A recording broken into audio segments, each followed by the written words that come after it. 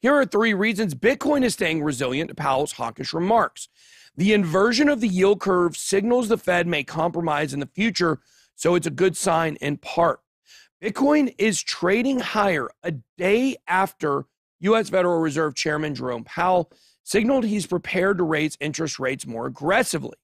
You watch that video, you'll find out that actually does not mean a hill of beans for the traditional markets or Bitcoin. It has not hurt the markets like they're telling you it has traditionally.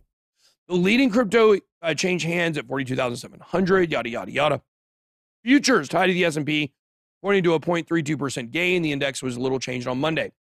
We will take the necessary steps to ensure a return to price stability. In particular, if we conclude that it is appropriate to move more aggressively by raising the federal funds rate by more than a quarter point at a meeting or meetings, we'll do so. Powell put a 50 basis point increase on the table for the coming months, having raised 0.25% recently, signaled 175 basis points of increases for the entire year. This is not significant. The number to watch is 2%. When it gets over 2%, which would be 200 basis points, that's when the markets can get a little murky. Risk assets resilience may stem from investors' tendency to be forward-looking. Here are the 3 reasons. The Fed tightening is already priced in. People already know this is coming. Investors hate uncertainty more than they hate bad outcomes. Recession concerns, a blessing in disguise.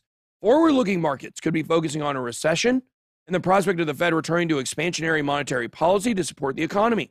According to the Fed funds futures, interest rate derivatives traders are pricing a rate cut as early as 2023.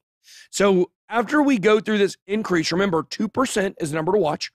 We're going to go to 200 basis points this year by the end of the year, which is 175, 1.75%. Next year, they're already talking about lowering them again. So think about that. We're going to get right up against the precipice, right on the precipice of where things could get murky, and then we're going to pull it back again. So think about that. They're thinking about all this, and it's already priced in. The inversion of the curve signals to investors the Fed may compromise in the future, so it's a good sign. Once the economy is in trouble, the Fed could only turn back to the road of quantitative easing. We are seeing a level of deflation right now, the beginning of it. It's not going to be a long period like we originally thought it might be.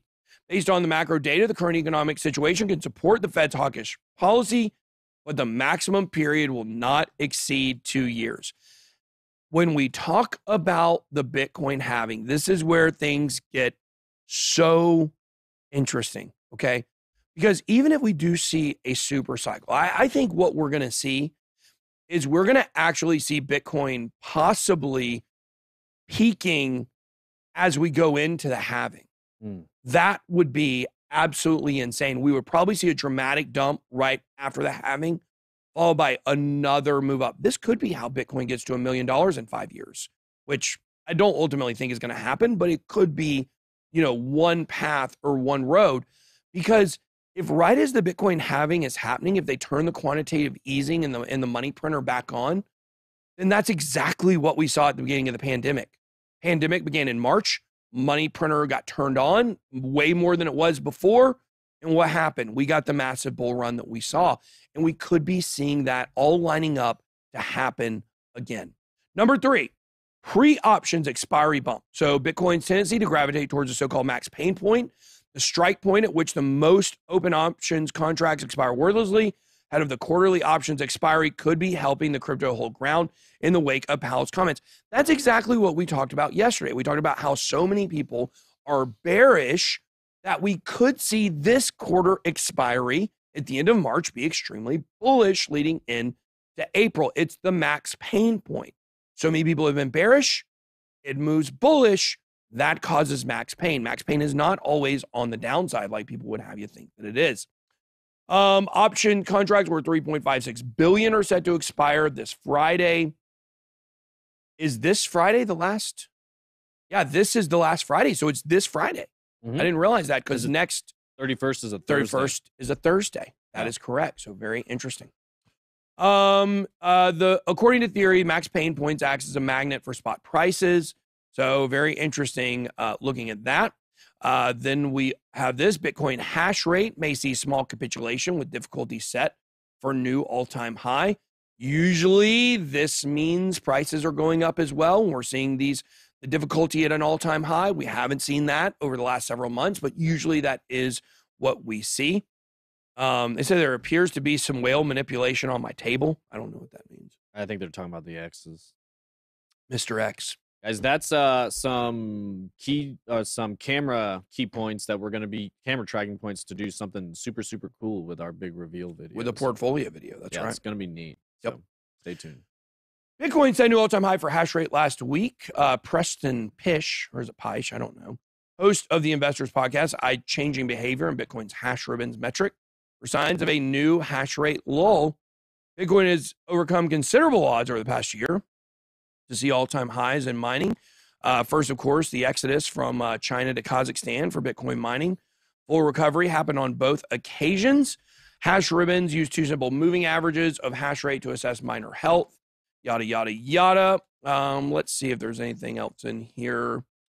Anyways, you guys can see the price compared to the hash rate.